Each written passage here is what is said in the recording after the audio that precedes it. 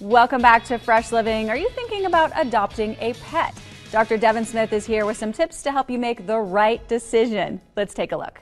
Rescuing a dog is a very exciting time for any family, and to avoid heartache, it's important to try and find a rescue that will fit well into your family. My first recommendation will be to try and find a rescue that will allow you to foster the dog first. Being able to foster first is a great litmus test to finding the best fit for your family. As with any time you're thinking of adding a dog to your family, it's important to also consider potential energy needs and requirement for the rescue and whether or not you and your family's lifestyle will be able to accommodate the animal's needs. Other important considerations include whether or not the dog is friendly with or has been evaluated around children, as well as with other dogs and/or cats, depending on your family's structure. Finally, they say that it can take a few months for a rescue dog to relax and finally settle into their new home. So be sure to be patient while you both adjust. Connect with us at our station website by looking up For Pet's Sake. We'd also love to see your favorite pet moments that you can share with our community. Go to our news app, click Explore, chime in, and upload your pet-tastic photos.